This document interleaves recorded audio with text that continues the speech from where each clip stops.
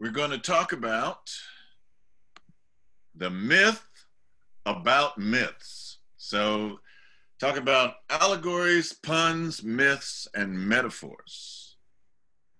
Okay. And we have a little outline. Firstly, we're going to start with a memorial to Brother Joe Browning. Going to talk about, give a definition of myth and allegory. We're going to talk about the tortoise and the hare. Hope I spelled that right. I'm a notoriously terrible speller. The tortoise and the hare. And then we're going to look at Aesop or Aesop's fables. We're going to talk about nursery rhymes and solar movements. The Wizard of Oz. Yes, we're going to talk about the Wizard of Oz, an 1890s populist movement. Harry Potter and the alchemical wedding or alchemical marriage. The Christian myth related to solar and anatomy. The Lord's Prayer from the Aramaic perspective. Symbolism related to Wasir, Asar, and Osiris. So, first thing, memorial to Brother Joe Browning. And when I first did this PowerPoint, Joe Browning had just passed away. And Joe Browning was an associate member of Wolsey Community. He actually was a pastor of a Church of God in Christ. And one of the people that attend our service, Cecilia, invited him to one of our services, and he recognized me from San Francisco State. And I sort of recognized him. And but when I looked at him physically, he just reminded me of Dr. Ben. I told him that, and he knew who Dr. Ben was. So we just kind of hit it off. And, you know, he was really struggling with the church that he was at because he would go to the 8 o'clock service and then scoot over to our services and be in there by 11. He was an impeccably dressed person. And, you know, it was just such a shock. And one of the things that he was really trying to get started here was a tutorial program where we would tutor African-American children on math and science. And we would be working with teachers and tutors from Sac State. Anyway, Joe had some kidney issues. Actually, he was on dialysis every day, and you know, we didn't know that till the end. And you know, he passed on to the ancestors, to the Creator, and here he is with some of us at a 60th birthday party for me a couple of years ago. So I just want to pour a mental libation for Brother Joe Browning. All right, let's get started. So myth, it originates from the Greek word mythos, meaning word, tale or true narrative. It's rooted in truth. That's what a myth is. It also is related to the word myo, meaning to teach or to initiate into the mysteries. And this is how the word was interpreted by Homer, who lived in the 7th and 8th century BC, who wrote the Iliad and the Odyssey, in which he meant to convey a truth. And got this information from a guy named John Black, who was an engineer and researcher and author. So there's a difference between allegory and metaphor. So the main difference between allegory and metaphor is that an allegory is a piece of literature where characters, images, or events act as symbols, and metaphors is a literary device that makes a comparison between two unrelated things. An allegory is sometimes classified as an extended metaphor. So, I put this little slide in. So, allegory is a piece of literature. A metaphor is a literary device. Allegory adds a hidden meaning to the text. Metaphor compares two unrelated things. Allegory uses symbolism. Metaphor uses imagery. Allegories have a hidden meaning which relates to morality or politics, and metaphors don't have a hidden meaning. So that's how we're describing them. So the first one we want to look at is the tortoise and the hare in Aesop's fable. So, if you're like me, you grew up watching a lot of Warner Brothers cartoons, and I think this is an early representation of Bugs Bunny. And they had a cartoon called the Tortoise and the Hare. So, but really, the tortoise and the hare has to do with this. Metaphorically, the tortoise represents the earth. The hare represented the moon. The race of the tortoise and the hare represents the respective revolutionary movements of the two bodies. So the hare, as the moon, is fast. It completes a revolution around the earth in about 30 days. It's speedy. It's all over. It jumps all over the place. But in the fable, the hare is depicted as literally running circles around the tortoise. The earth is much slower. It completes its revolution in 365 and a quarter days. But what do we find in the denouncement of the fable? The hare, in its overconfidence, decides to take a short nap just short of the finish line, while the tortoise continues to plod along until he crosses it.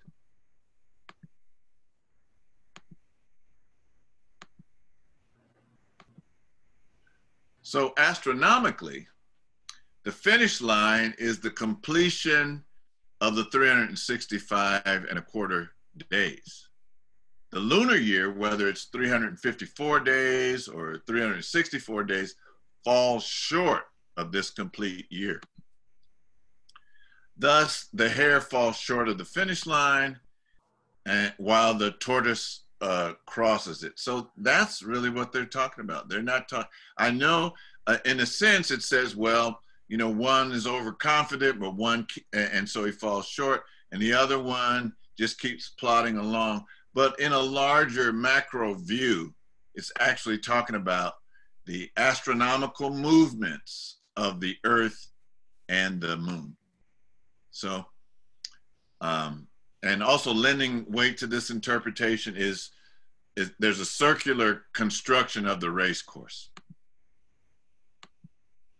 So read astronomically, Aesop, where this comes from, was preserving a record of the official establishment in antiquity of the solar year. So at first, people would use what's called the stellar calendar, which was based upon the stellar movements. But that calendar only yielded 360 days. And then people fell back and started looking at the lunar calendar. And the lunar calendar is very important, because if it were not for the lunar calendar, we would not be here, because we are here based upon our mother's cycle that's intimately connected to the lunar cycle. So as the basis for the administrative and liturgical calendars in the Nile Valley and elsewhere, so what he was doing was talking about the establishment of the solar calendar having precedent, being more accurate than the lunar calendar. So, and this all comes from the book that we discussed last time, Star of Deep Beginning by Dr. Charles Finch. Now, when I first heard about Aesop, it was from I watched a lot of cartoons growing up, and perhaps you did too, Rocky and Bullwinkle. And there was a whole suite of other cartoons, and one dealt with Aesop and his son. And, you know, this is the way it would open up, and Aesop would chisel his name on that thing. And then his son takes a pile driver and puts, and son, and then the father just, you know, kind of shrugs and says, okay, that's my son. And then they would go on and proceed to tell one of Aesop's fables. But Aesop was a brother. That's right. Aesop was a brother. And his name, you can kind of see the word Ethiop in his name. He's described as having dark skin, a wide nose, a stutter that could indicate that he had a foreign accent. His fables were about animals, not Greek animals, but African animals: apes, lions, crocodiles, elephants, jackals, lions, monkeys, etc.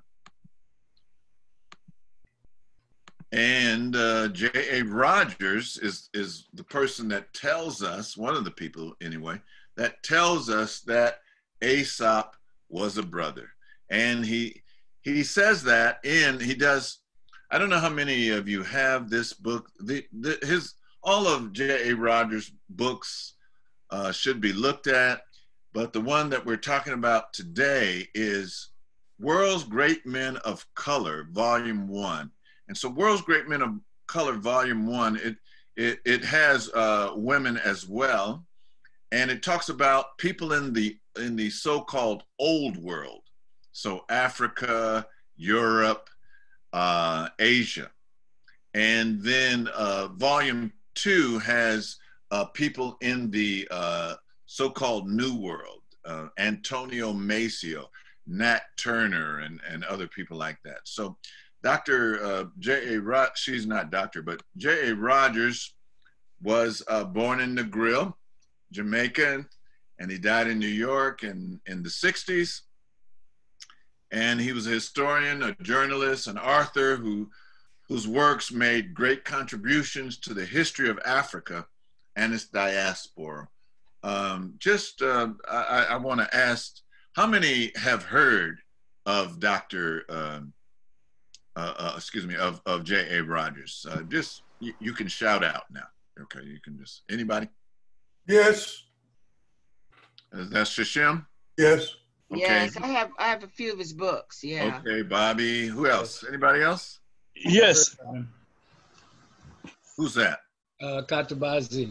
Katabazi, yeah. Yeah. So I too, Emo. You got it too, Obasi? Yes, Obasi? sir. All right. So yeah, you know, a very prolific writer. He wrote Sex and Race, Volume 1, 2, and 3. Nature Knows No Color Line, From Man to Superman, World's Great Men of Color. You know, he wrote all these books. He wrote Africa's Gift to America, and you know, just really way ahead of his time. And he was a Pullman porter, and he financed his scholarship and his travel to various places on a Pullman porter's salary. So he was very dedicated. So this is what he says. He says that Aesop's early life is, you know, we don't know too much about it. He wrote in the latter half of the 5th century BC. It says that he lived during the Comitian time of the Per-Amosis of the 6th century, and he was connected to the land of Samos. And Herodotus gives evidence that he may have been a slave or a relative to a citizen of Samos called Eadman. And there's the Per-A that I was talking about. And so in World's Great Men of Color, Volume 1, pages 73 to 79, he talks about, you know, his early life, and again, he's described flat nose with lips thick and black skin, and you know, you can see the word, you know, Ethiopia or Ethiop in his name, Aesop or Aesop. Also, now there's a sister up here in Sacramento, and she just celebrated her 70th birthday, and she was on our Council of Elders. She was keeper of the records. She's a librarian by profession, and she was a librarian at UC Davis Medical Center. And so to me, she kind of looks like Drusilla Dungey Houston. Drusilla Dungey Houston wrote this work that Asa Hilliard tells us about. It's called Wonderful Ethiopians of the Ancient Kushite Empire. And she wrote this in 1926 in Oklahoma. And so she was an American writer, historian, educator, journalist, musician, and screenwriter. She's originally from West Virginia, and she became an independent historian beginning in 1901. Now you just imagine a Black woman writing about Black people's history and culture in 1901. She conducted research into a variety of sources and published a multi-volume history of Africans in the homeland, Wonderful Ethiopians of the Ancient Kushite Empire. So let me go back. I think I missed something here. So she said, oh no, okay. Oh, whoops, I didn't mean to go back that far. Come back, let's see. All right, so this last thing says, while her work is dated, it was very influential as part of the early 20th century. So she wrote a lot about African history, and this is what she says about Aesop. She says, Africans tell many tales like those of Aesop. Many nations claim Aesop. This was because he was a Cushite, of which there were all divisions. So by identity of race, he belonged to all of them. Tradition said that he was Black and deformed. It is very likely he was part of the life of Alexandria, Egypt, and the cities of Asia Minor. So anyway, Aesop was a brother, and this next slide kind of gives us, you know, this is how Europeans portrayed people that they called Ethiopians. And Ethiopian is not the kind of Ethiopians that you see today that's at your favorite Ethiopian restaurant, Blue Nile, you know, Asmara, Queen of Sheba. This, you know, they look like, oh, by the way, in Ethiopia, there are 20 different ethnic groups. And the people that we see are part of the Shoa people or Amhara people, and they speak Amharic. But when we talk about Ethiopians, this is the way that the Greeks saw them. They connected them with the Colchians and the ancient Egyptians and et cetera. So they wrote about the Ethiopians. They were influenced by the Ethiopians, and then they later came and conquered parts of Kemet. But even though they conquered them, they still had admiration and respect for the ancient cultures of our lands. So now I'm going to talk about some nursery rhymes, and I'm not going to use the traditional nursery rhymes. When my children were growing up, we read nursery rhymes to them that were illustrated by Fred Crump Jr.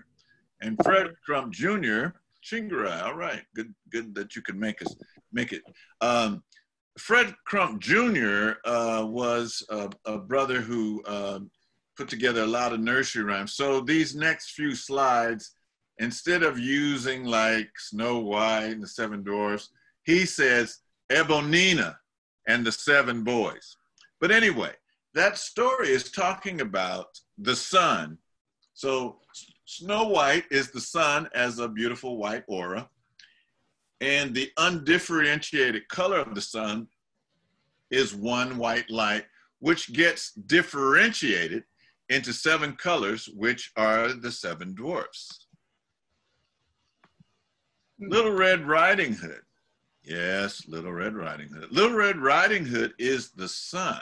She represents the sun. As the sun sets in the western horizon, the ancients always placed the scales of Libra in the western sunset, where from time to time the sun sets with its red color. So the scales of Libra begin at the horizon and go 30 degrees below the horizon. So when Mama tells Little Red Riding Hood, don't stop and see anybody, you've got to go direct. That's what the sun does. Out of the 7 planets in the sky that we can visibly see, the sun is the only one that does that. And here, you know, we're talking about astronomy. So part of the constellation of Libra, it has what's called decans. And one of those decans is Lupus, the wolf. So the wolf comes along. The wolf is one of, like I said, one of the decans or deacons. You know, this is where we get deacons in the church of Libra, where the sun sets every day and is always on the horizon. When Little Red Riding Hood comes out of the other side of the horizon, she is saved by Orion, the hunter, and lives to see another day. So the ancients put the cosmological observances in these nursery rhymes. And here, now I have this poster in my room here, and I got it in 1987 at the Nature Company. Some of you may remember the Nature Company. You could go there and you could just get a whole bunch of neat stuff there that you can become geeked out on, like somebody like me. So this map actually shows the known universe. It has where the red giants are and the supergiants and the quasars and the novas and where all the black holes are. And I'm going to stop this here and just really belabor this and just show you more than you ever want to know about this.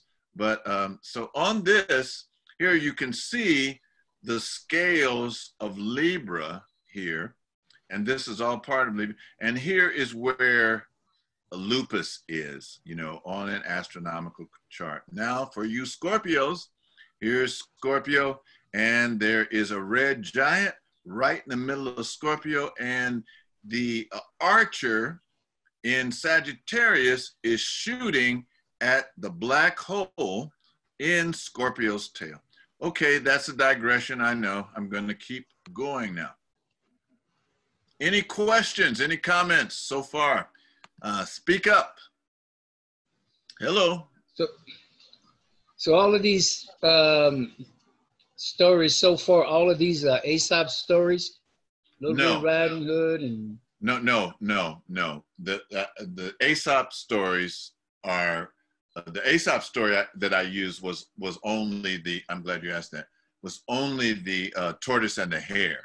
Now, I'm not really sure who put together these nursery rhymes, but it's something that, you know, at one time or another, we've all heard about. And we've just kind of, you know, like last week, we were talking about the Dogon, and we were talking about looking at the word forward, and then looking at the word to the side, and looking at the word backward, and looking at the clear word. And so that's, you know, I'm kind of continuing on that. Minister Amadi asked that question, you know, can you give us an example of, you know, something like that? So that's kind of what I'm addressing somewhat in this PowerPoint. But no, these other things are not Aesop. I'm glad you asked that question. And anyone else? They've kind of lost their meaning, like Sleeping Beauty, those stories that or in like the Western world, they don't have that deep meaning that you're talking about, right? Right, right. Well, you know, there's so much, this is nausea, right? Yes. So there's a profound meaning in a lot of different things. So just for instance, you may have seen a deck of cards. Okay. How many cards are in a deck of cards? 52. How many weeks are in a year? 52. How many picture cards are in a deck of cards? How many? Well, three in a set. So 3 times 4, 12. 12. So how many months are in a year? 12. Yeah, and then how many seasons? 4. Oh, okay. You know, so these things are before us, and there's 13. Yeah. So anyway, you know, these things are before us all the time, and so I'm talking about. So the topic of this discussion is the myth of myths. Okay. Yeah. So moving on to Sleeping Beauty. Sleeping Beauty. So she's the earth. She's an earth goddess. And so in the myth, in Sleeping Beauty, the earth goddess sinks into the long winter sleep when she's pricked by the point of a spindle. And in her cosmic palace, she's locked up in an icy repose. Nothing can thrive save the ivy, which defies the cold until she's kissed by the golden-haired sun god, which reawakens life and activity. So that's Sleeping Beauty's story. Cinderella and Prince Charming. Cinderella's the dawn. Prince Charming is the sun. Same story, different characters, different names. 4 and 20 blackbirds. 4 and 20 blackbirds are the 4 and 20 hours in a day. The pie that holds them is the underlining earth, covered by the overarching sky. The 24 blackbirds are the 24 hours in a day. And then they're, you know, when the pie is opened or day breaks, then the birds begin to sing, you know. So that's how people explain things, you know, so that we would not lose them. The king is the sun, and when he's counting his money, he's pouring out the sunshine, the golden shower of Danae. The queen is the moon, and her transparent honey is the moonlight. The maid is the rosy-fingered dawn, who rises before the sun, her master, and hangs out the clouds, his clothes, across the sky. And and then one of the blackbirds snips off her nose, and that's the hour of sunrise. So that's how we explain that. There's also another meaning in Little Red Riding Hood. So in this particular meaning, she's the evening sun, which is always described as red or golden. The old grandmother is the earth, to whom the rays of the sun bring warmth and comfort. The wolf is the well-known figure for clouds and blackness of the sky. It's also sometimes referred to as a dragon in another form. So first he devours the grandmother, that is, he wraps the earth in thick clouds, which the evening sun is not strong enough to pierce through. And then with the darkness of the night, he swallows up the evening sun itself, and all is dark and desolate. And this is a German tale, so you know, this is way after Aesop. The night thunder and the wind storms are represented by the snorting of the wolf, and then the huntsman, the morning sun, comes with all of his strength and majesty and chases away the night clouds and kills the wolf and revives the grandmother, which is the earth, and brings Little Red Riding Hood back to life. So, you know, and also it could mean, you know, winter and spring returning. So Jack and the Beanstalk, I'm just going to keep moving because, oh, Beauty and the Beast. I'm going to skip Beauty and the Beast too, unless you really want to see Beauty and the Beast. Speak up now. So this is the Fred Crump Jr. collection. And you might say, well, who was Fred Crump? Fred Crump was a brother. He was born in Houston, Texas. And he received his master's in art. He moved to Palm Springs, taught junior high for 32 years. After retiring his teaching career, he began to author children's books, including teaching and writing and illustrating.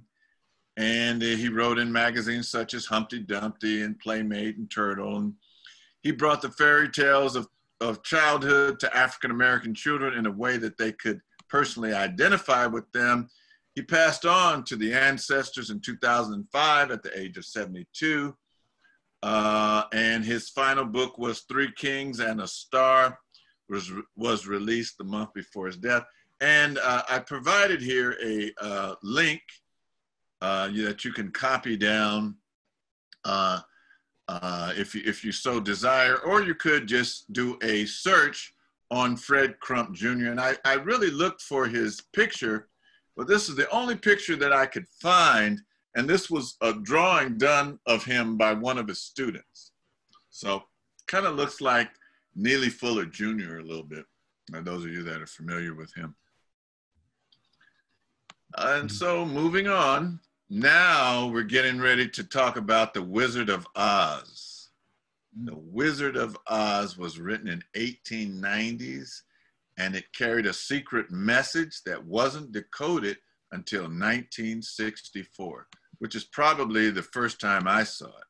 So again, I'm not using the traditional characters from The Wizard of Oz. I'm using the Black characters. So I'm not using Julie Garland and Ray Bolger and others. I'm using Michael Jackson, Diana Ross, Nipsey Russell, and of course, Richard Pryor. So now historians found a number of symbols in The Wizard of Oz, and they all point to one thing: American politics in the 1890s, when Baum was writing this book. So I'm gonna skip some of that. So The Wizard of Oz. Now, you know, this might sound far-fetched and, you know, like we're reaching, but, you know, it has some political allegories in it, but it's taught through like a child's tale.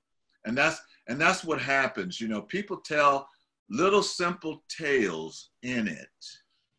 You know, people tell little simple tales to convey a profound message. So Baum, I think that's how his name is pronounced, was a political reporter in the 1890s. He lived in South Dakota for 7 years, giving him a close-up view of the rise of the populist movement and the views of American workers and farmers. So this is really about the struggle between American workers, American farmers, the power elite, you know, the bankers, the railroad owners, the politicians. And so what we're going to do now is we're going to just take a little trek through The Wizard of Oz, looking at it from a political standpoint. So there's a lot of parallels. So let's just look. So now Dorothy. Dorothy represents the average American. In The Wizard of Oz, Dorothy is an orphan living in Kansas, a dull, gray place that's lost its vibrancy. And according to Quentin Taylor, Dorothy represents each of us at our best, the kind but self-respecting, guileless but level-headed, wholesome but plucky, a girl next door. She represents the average American looking for a solution to her simple problems. In the 1880s and 1890s, the state of Kansas was going through a terrible time. Droughts, harsh winters, invading grasshoppers, scorched the prairie. You know, it was not, you know, what was that movie with Henry Fonda, Grapes of Wrath? You know, it was just an awful time. So devastated farmers blamed all sorts of forces, Wall Street, the railroads, politicians, even nature itself. In fact, the tribulations of American farmers gave rise to the populist movement, which promised solution. And so the Wizard of Oz contained coded symbolism that supported popularism. So the first character that we have is the Scarecrow, and the Scarecrow represents Midwest farmers. The poor Scarecrow in the Wizard of Oz is convinced that he doesn't have a brain.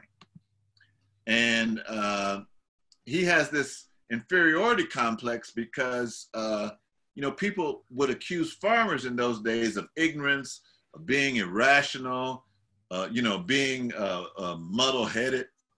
And the populist movement, new to the scene at the end of the 1800s, was primarily made of farmers who were mocked by everybody. Yes, somebody had something to say. Did somebody? I see somebody sent me something. Hold on, just 1 minute. I see that Bobby. Oh, okay, thanks. Is that a picture?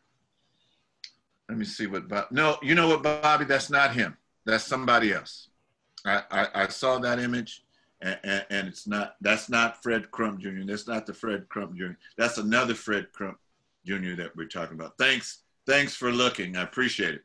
So the Scarecrow, they were mocked by people, and so they were told, you know, they're just dumb and they didn't have a brain, and so they were deluded simpletons and radicals. That's what they were called. But the Scarecrow proves that he isn't stupid, and he shows common sense and resilience over his journey.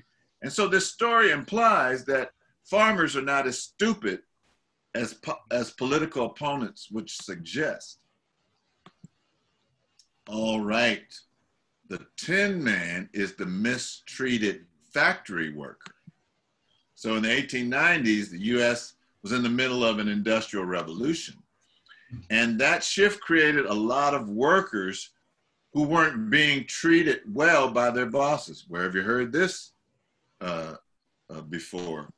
And so he represents a dehumanized worker who was literally turned into tin by the wicked witch of the East.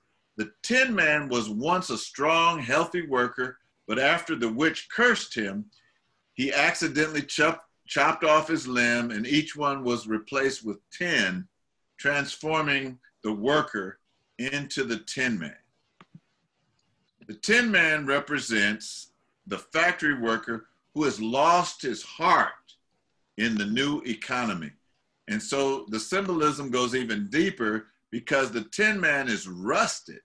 And when Dorothy meets him, paralleling the high unemployment during the Depression in the 1890s, he's ready to work, as Dorothy demonstrates by giving him just a few drops of oil.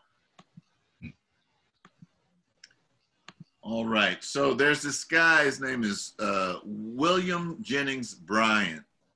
And Bryant and lion is kind of like a play on words. And so he's the cowardly lion. He's a populist hero.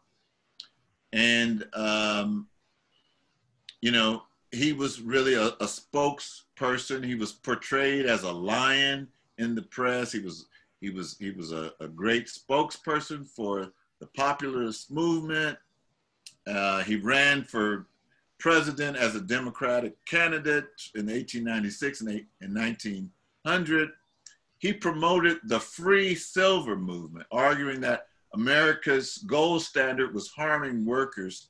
And so in his famous Cross of Gold speech, he railed that having behind us the commercial interests and the labor interests, all the toiling masses, we shall answer their demands for gold standard by saying to them, you shall not press down upon the brow of the labor this crown of thorns. You shall not crucify him on the cross of gold. So one of the things that's going back and forth is the struggle between the gold standard and the silver standard.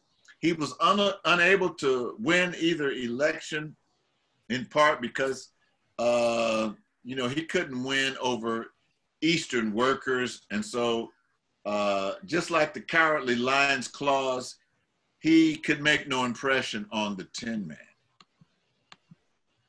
And this is how he's depicted, when they would make cartoons about him.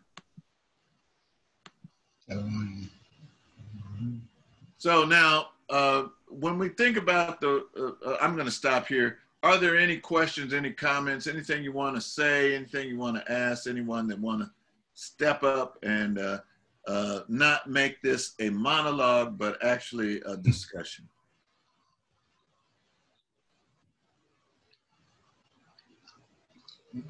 It's also interesting. I just want to hear more. Yeah, it's fascinating. I think we're kind of just going with you, and we love it. Okay. I just want, because the way my screen is now, I can't see everybody, and maybe that's good. Like okay, Amadi, your picture just popped up, and before that was Katabasi's. So I'm just going to keep on going. So the silver slipper, there's actually silver slippers, not ruby slippers, because when this movie came out, Technicolor was just happening. And so, at the beginning of the movie, it's black and white. And then when she wakes up in Oz, everything is in color. And so they made this, just as an artistic expression, they made the silver slippers ruby slippers. So the secret's in the silver slippers. So the beautiful ruby slippers in the movie, I just said that. Okay, didn't exist. So they were silver slippers. All right. They were, okay, I talked about that. But once you realize the slippers were originally silver, the political message becomes loud and clear. Farmers wanted to return to the free silver to protect them from economic harm caused by the gold standard. And in The Wizard of Oz, the yellow brick road represents gold. It's a dangerous path. So it leads to the Emerald City, representing the link between the gold standard and the political interests. It is full of cracks and holes, and the bricks were uneven and sometimes broken or missing altogether. So the scarecrow, representing the farmer, he would fall into the bricks again and again. If you recall the story, he's always tripping over himself and just, not being able to walk straight because of the way this road is designed. But Dorothy's silver slippers carries her safely around the damage, hinting that returning to silver and gold standard was the solution to the economic problems in the 1890s. And just to make it extra clear, the Wizard of Oz is about the monetary policy. Baum named the imagery land Oz the same abbreviation for ounce for the measure of gold and silver. So, I mean, there's a lot of little hints, in this. Yeah. So then you have the wicked witches, and they represent powerful political interests in America. So the two, they're the interests in American politics that threaten the country. Which, okay, when you think about today, this is still going on. So the Wicked Witch of the East, who Dorothy smashes with her house, is a thinly veiled reference to Wall Street and all the money interests in the 1890s, which, okay, it's still going on. Yeah, she represents financial, industrial interests. She is the one who stole the Tin Man's heart, and she enslaved the Munchkins. And then you have the Wicked Witch of the West, And so she's symbolizing the rich interests of the West. She represents the bankers, the railroad owners, the wealthy oil men like J.D. Rockefeller. And just as the Wicked Witch of the East, she enslaves the Munchkins. The witch in the West enslaves the Winkies, who represent Asian laborers in the West. The Winkies, that's cold. And, okay. She is finally, now check this out. She is finally dissolved with water. Another allusion to the monetary debate over liquidity. You know, it's subtle. If you're not looking at it in this way, then you would totally miss it. So it turns out a lot of the Wizard of Oz is about fiscal policy. You know, on one end, it looks like a young girl's journey to find her way back home, and she realizes that she had the power within her all along. But according to scholars who see political symbolism in the story, it's also about monetary policy. That's right.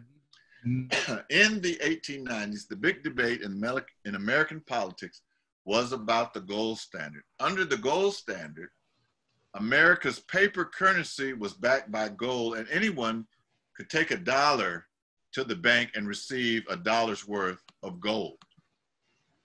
Now, you know, just moving fast forward, Nixon changed the American currency from the gold standard to what many call fiat money. So right now, the dollar is not backed by any metal, and it's really backed by the way people feel about it. You know, there are no reserves in the Federal Reserve, and it's not a federal agency, but that's another topic. But keeping on, so the gold standard was causing huge monetary problems for the American farmers.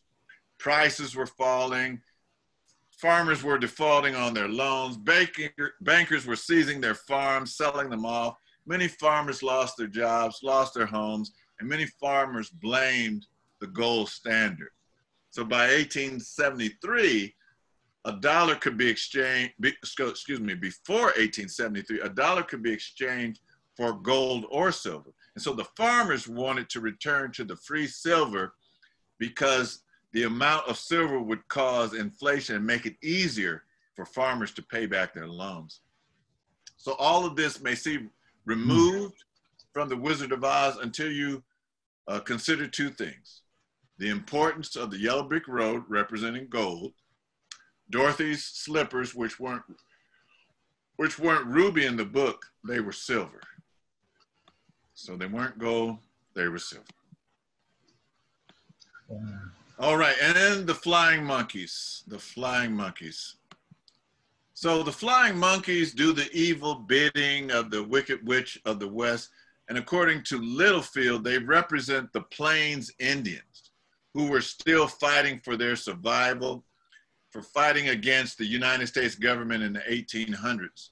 Baum's description of the flying monkeys makes the connection clear, because at some point, one of the leaders of the flying monkeys says this. He says, "We were free people, living happily in the forest, flying from tree to tree, eating nuts and fruits, and doing just as we please without calling anybody master. But all that changed when Oz arrived to rule over this land."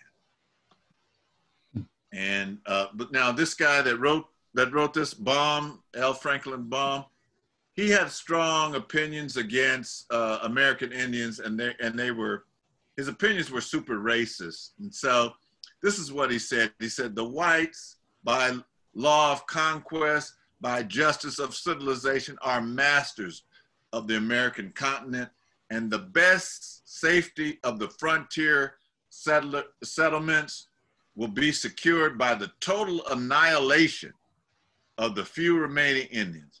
Why not annihilation? My goodness. I know. It's just horrific when you think, why do people think like that? By advocating for genocide, he added, "having wronged them for centuries, we had better, in order to protect our civilization, follow it up by one more wrong and wipe out these untamable creatures from the face of the earth. So what kind of logic is that? That's the logic. What? The logic is, you know, I'm taking your stuff, and you know, and if you're not around to fight over it, then I'm better off. Oh, you know? And it's still going. So a lot of these things we talk about, you know, that was in the 1800s and stuff, they're still going on. So with these kind of views, it's no surprise that Baum made the flying monkeys evil. You know, that could be applicable to the African-American population here. Yeah. There's still a lot of people who feel that the wrongs have been so great against the African-Americans that given an opportunity or given some real power and strength, there would be some retributions against the dominant culture. So I know a lot of whites holds those views. Is that you know what that says to me, Kat, is that every time I say that, I hope you don't think I'm insulting you by shortening your name. So I hope that's no problem. Okay, good. So you know what that also says is that they believe in Mott, and they know what goes around comes around. That's one of the things that it says to me when you contemplate that.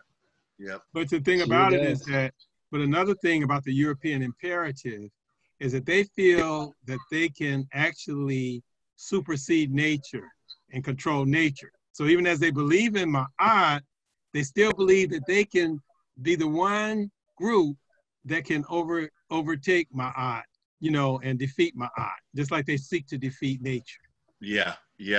And you know what, that's one of the things that when I know this is a little bit of digression, but when I think about global warming, I'm still not convinced that it's man-made, you know, and I know that's anathema and heresy to even say that these days, but I look at the cycles of the world, and, you know, the sun is on a cycle, and, you know, there's the sun's on an 11-year cycle, and it's about to start shooting out, you know, sunspots again. And so we don't know anything about that. We're not trying to live in harmony with nature. We're trying to overcome nature. We're trying to fight nature.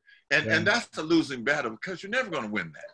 You know, you're never going to win the fight over nature. I'm going to keep going. Thank you for those two observations, brothers. So we're getting to the Emerald City. The Emerald City is actually Washington, D.C. So the goal of Dorothy's journey is to go through Oz, at least initially, to reach the Emerald City. The magical place will solve all of her problems, and the mysterious Wizard of Oz will help her return to Kansas. But Dorothy's initial optimism about the beautiful city quickly evaporates. So it represents Washington, D.C., and although Dorothy, the average American, believes that the entrance into the capital city will solve all their problems, they soon realize that the city, like the wizard, are more mirage than real. So the wizard is the president, whose power is just an illusion. You know, Richard Pryor played that in one instance, and then the other was Queen Latifah. Oh, by the way, I remember when this movie came out, one of the things that the critics said was the only thing that stood out in this movie was the veins in Diana Ross's neck, because she was playing, you know, she's like a 40-year-old woman playing a teenager, you know, but because it was a Motown movie, you know, she got to play Dorothy because of Berry Gordy. Okay, although the wizard claims to be great and powerful, he's actually a charlatan. The wizard is a little bumbling man behind a facade of paper mache and noise, making him any president from Grant to McKinley, and, you know, just extend that to any president, rather than playing, you know, so rather than using a specific person, they use the wizard symbolically of the presidency itself. Just like a politician, the wizard says, I never grant favors without some return. And that reminds me of Bob Marley's song. Cat, you might remember this song. It's called Revelation. And one of the lines, it says, never make a politician grant you a favor. They will always want to control you forever. Bob was such a poet. You know, he could weave things in his songs. So the wizard asked Dorothy to kill the Wicked Witch of the West. So this reveals that he don't really have any power, because if he was great, he wouldn't need a little girl to carry out his orders. So like American presidents, the wizard's power was an illusion. And in many ways, he was less powerful than the two wicked witches. So there's symbolism everywhere. The cyclone represents the rise of populism which swept up the Midwest. The poppy fields represent the anti-imperialist movement, which distracted William Jennings Bryan from monetary issues and thus putting him to sleep. Even Dorothy's companion Toto has been imagined as a symbol of prohibition because he towed it along soberly behind her.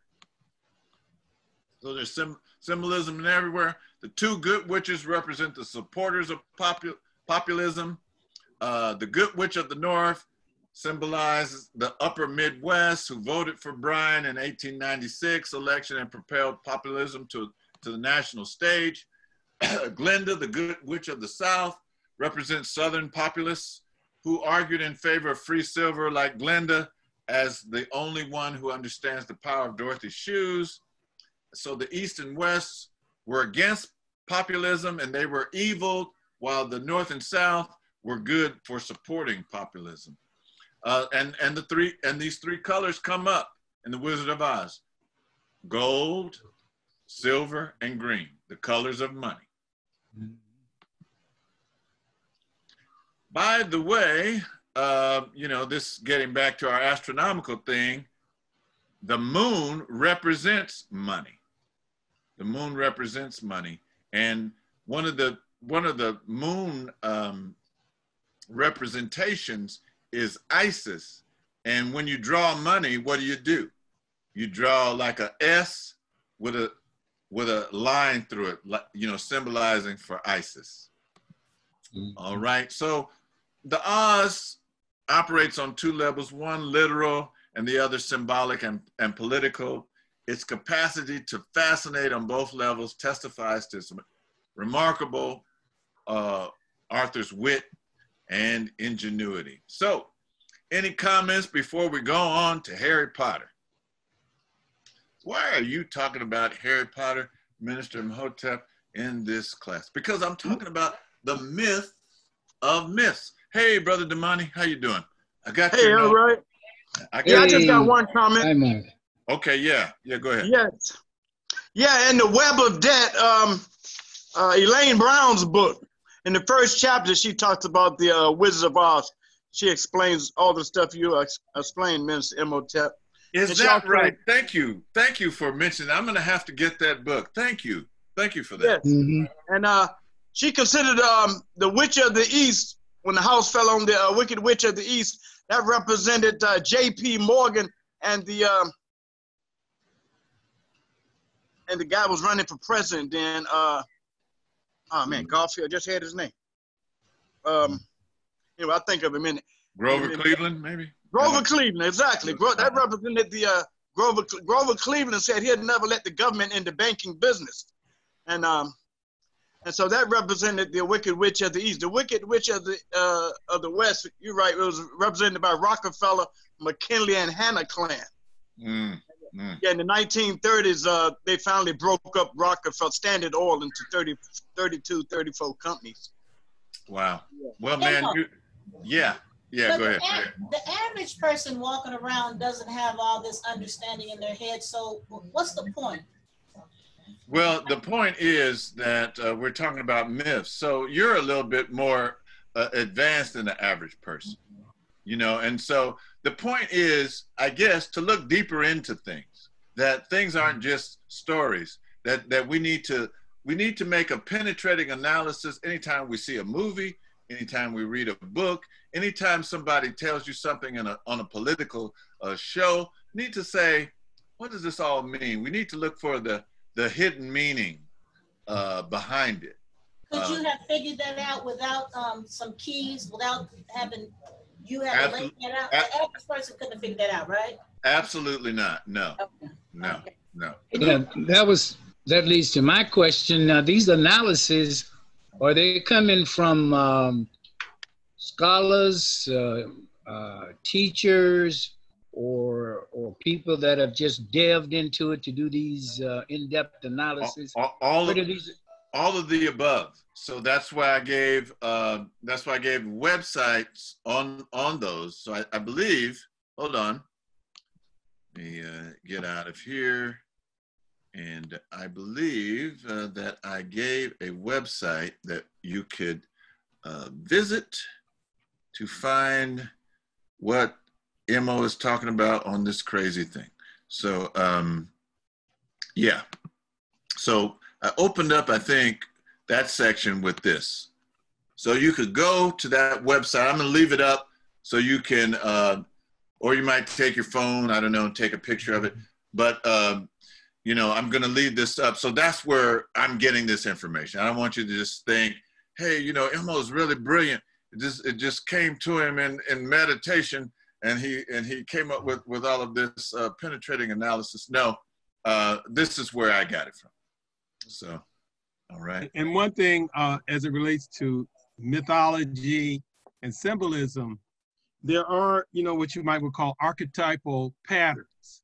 In Yes. other words, these are truth principles, you know, that unfold.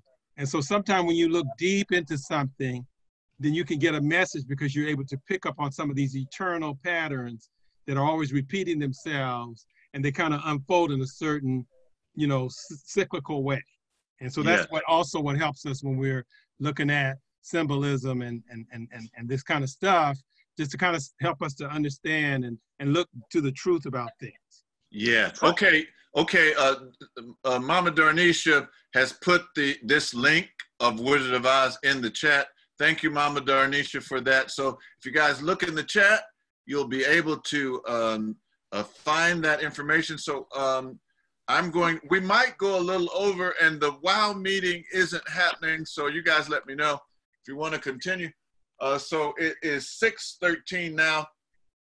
Can I say something real quick? Yes. Okay. And just to kind of add, if you don't look beneath the surface, it's easy to be fooled. They can tell you anything.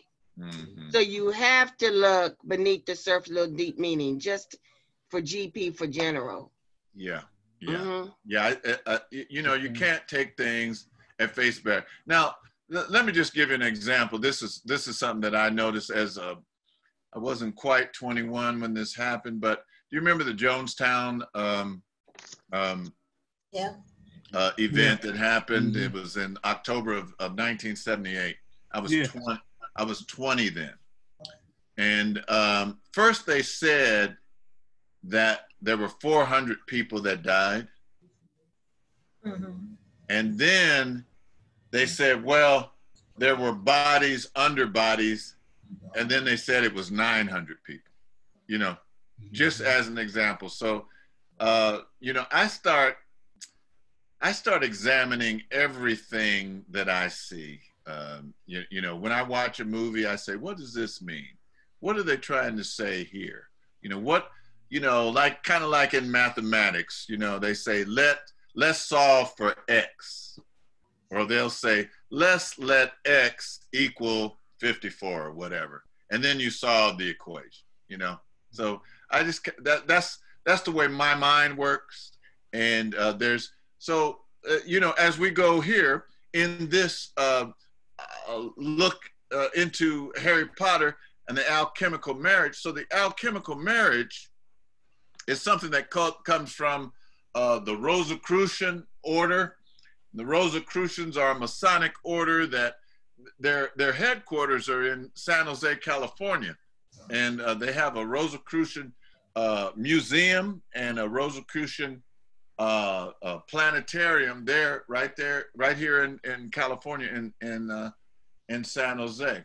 So this whole concept of the alchemical marriage is part of their doctrines. I mean, they have a large library and very influential as a Masonic order across the world. So what is the alchemical marriage? The alchemical marriage is the unity of duality, the most revered and possibly the most powerful union. It is the perfect conjunction, intimate bonding of duality, and signifies the pure, deep harmony which occurs whenever the masculine and feminine elements of nature combine into one. So the alchemical marriage. So all of these characters in Harry Potter mean something. So Harry Potter is the new immortal soul.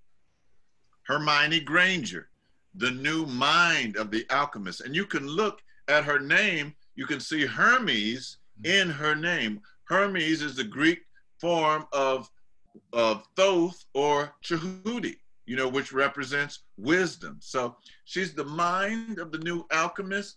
Ron Weasley is the earthly biological personality. Albus Dumbledore, the radiation from God, the nous. Nous is Greek for mind and or knowledge, and the divine spirit. Rubeus Hagrid is a bodhisattva, the gatekeeper, bringing seekers to the path. And a bodhisattva in the Hindu tradition is someone who has achieved enlightenment, but instead of ascending on, that person remains on earth to lift the consciousness of the rest of humanity, to help lift the consciousness of the rest of humanity. Lily Potter, the divine spark in the heart. James Potter, the longing for God. Voldemort, the immortal but sinful higher nature of the human microcosm. Sirius Black, the living plan of God.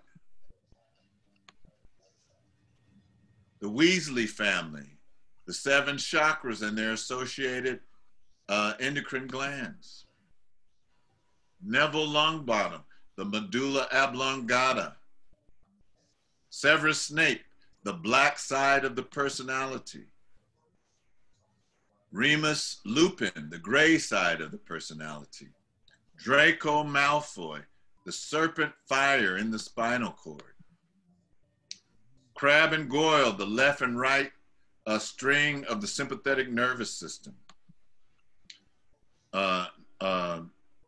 Narcissus Malfoy, the physical body. Lucius Malfoy, the brain and its feeling of superiority. You might remember in that movie, he always feels like he's above everybody.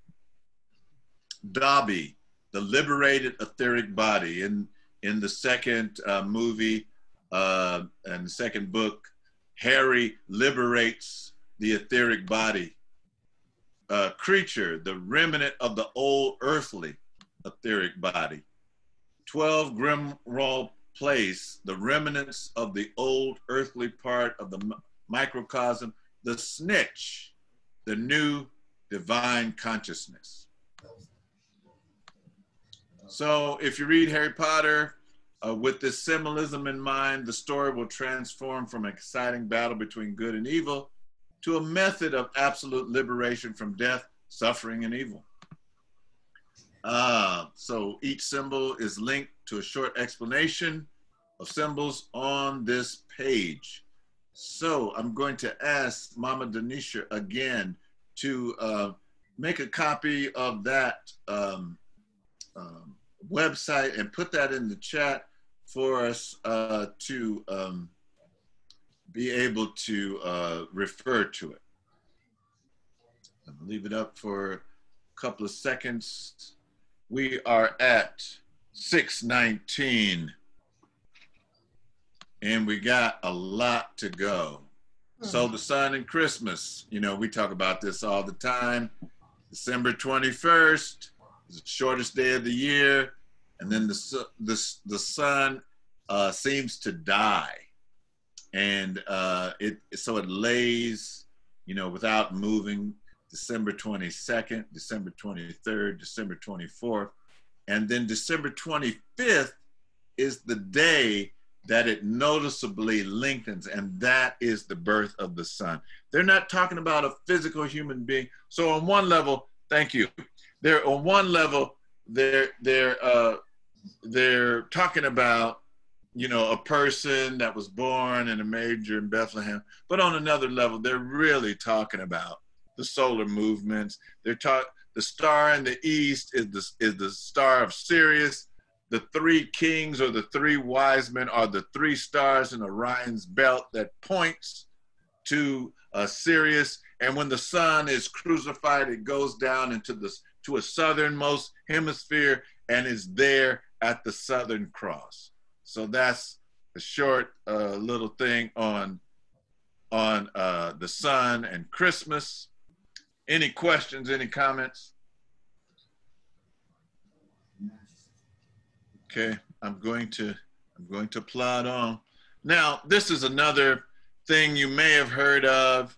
There's a book by George W. Carey. It's called The Word Made Flesh.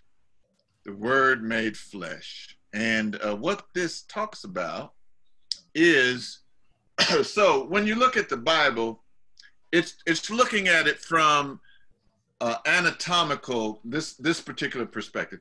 It's looking at it from an anatomical point of view. So, I remember you all, Liz and Ron, remember Reverend Robertson, Bobby, I know you remember Reverend Robertson, and he was always telling us that, you know, in the scriptures is revealing actually things that are going on in the Bible and things that are going on astronomically. So this book, The Word Made Flesh, says that the pineal gland is Joseph, and that the pituitary gland is Mary, and that the spinal cord is the River Jordan, and that the Christ, so what's happening here is, as above, so below, the claustrum secretes an oil once a month in your body that the ancients called the Christos, or the Christ. So raising the chrism, here we see that the pineal gland secretes the milk, the pituitary gland secretes the honey, and they both come from the same source, which is the claustrum, and sometimes it's referred to as the Santa Claus. You know, and so Santa Claus comes down the chimney bringing good presents. And so the two sacred oils travel down into the solar plexus via the semi-lunar ganglion, or the pneumogastric nerve, otherwise called the vagus nerve or the wandering nerve. This is a nerve that starts at your brain and goes to every gland in your body. And then that germ, the fruit of the tree of life, is born in the solar plexus or the manger, you know. And so when you look at the word Bethlehem, that means bread of heaven, or bread, and then it goes down all the way down to your coccyx, or your sacrum, or the sacred place. And then here it shows here in this illustration the River Jordan. So when they're talking symbolically, the River Jordan is actually representative of the spinal cord. So you know, early Christians, they knew this, whether it was in Hebrew, Greek, they knew these were allegories that were based upon the human body, you know, and so they knew about the oil that came down. So it secretes from the cerebrum, you know, and this happens like, so yeah. And then when that oil is traveling up, it goes up to where was Jesus crucified? What's the place? Anyone know? It was Golgotha, right? Golgotha, which means the place of the skull. You know, and so here I've included, so actually, now I didn't take this particular picture, but I took a picture of this. So this is in the temple of Abydos in Kemet, this one here, where we see Tahuti, and he has these two staffs. And also, you know, in Kemet, you have this winged sun. You know, and you know, in the Bible, it talks about the sons of righteousness will come with his healing wings.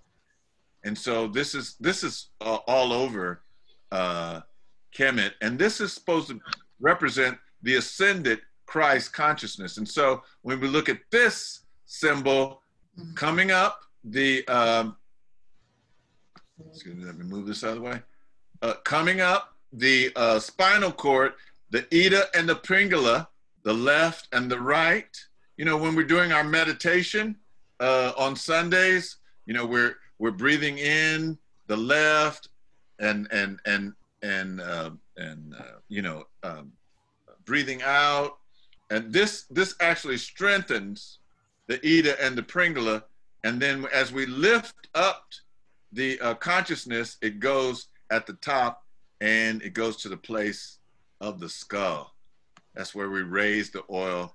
It's refined, and put a lot of stuff in here. So every 28 days, 28 and a half days, when the moon is in the sign of the zodiac that your son was born in. So like if your son is in, say, Gemini or Cancer or Leo, whatever, there's also a time when the moon is in Leo or the moon. So that's when the seed is born in you, is released in you. And this begins to happen at the age of 12. And so if you save the seed, if you don't have sex during that period of 2 days, if you stay away from alcoholic drinks, from gluttony that causes ferment, acid, and even alcohol in the intestinal tract, you can actually cause that seed to ascend. All right, now I'm going to stop there. I know that you might have some questions on that, so I'm just going to stop and say, hey, are there any questions? One question that comes. Just one at a time. Go ahead, Sister. I would just ask you to repeat that one more time. Okay. So, just really quickly. Yes. Really quickly, the pineal gland is Joseph. The pituitary gland is Mary. They secrete the milk and the honey. You know, we talk about the land of milk and honey. Mm-hmm. And it forms a seed beginning at age 12. That seed forms in your solar plexus, the house of bread, Bethlehem, house of bread, and then that seed goes all the way down your spine until your sacrum, and then that seed rises up, you know, through different meditational methods. Okay? You know, that seed rises up and crosses over the medulla oblongata and then goes and is crucified. Crucified does not mean to kill, but it actually means to multiply 1,000-fold. And then your blood is renewed. Centers in your brain that have been dormant turn on, and you are resurrected as the Christ. So you are raising the Christ within you. Mm-hmm. I was thinking of some pictures I have seen where initiatives, after going through various aspects of the judgment scene, that the initiative receives a oil cup on his head. Yes. And I was wondering if there was any parallel or anything like that. You know, more than likely it is. Everything that you see, like on that judgment scene, you know, is symbolic of something. Mm-hmm. You know, they just didn't say, hey, this would look nice if I put this here. You know, it has a profound meaning, you know, because all of the Medu Neter, and okay, so when I was in Kemet, so I was with this group, and they don't say Medu Neter, they say Suf. They say the Suf language. They don't say it's Medu Neter. And so our tour guide and the guy who started the tour, they were together. We were in the Ramesseum. And so I asked, so the tour guide was this guy named Muhammad Fahmy, who I'm going to try to get into this Wednesday night class. I think he'll do it. They're like 9 hours ahead. I'll see, you know, I'll ask him way in advance. And I'd like for you guys to be able to know him and talk to him. And, you know, he's studying to get his PhD in Egyptology. He has his master's in Egyptology. You know, he can go to any place in Egypt. You know, he just has carte blanche on it. And he has a profound understanding of the writings and a profound love. So I said, Fahmy, I said, what is it? I said, is it Medu Neter or is it Suf? And he said, well, the characters are called Medu Neter. He said, but Suf is the higher form of understanding of it. So it's just like anything, you know, the letters have a meaning, you know, so like the letters, a lot of times in languages, they'll have a numerical meaning. You know, V means 5, X means 10, you know, they'll have numerical value, and they'll have other hidden values in them. And so anything that you see in the Medu Neter, in the Suf language, has a profound meaning. It don't just mean one thing. Okay, so you know what? I have more, but I'm going to stop here because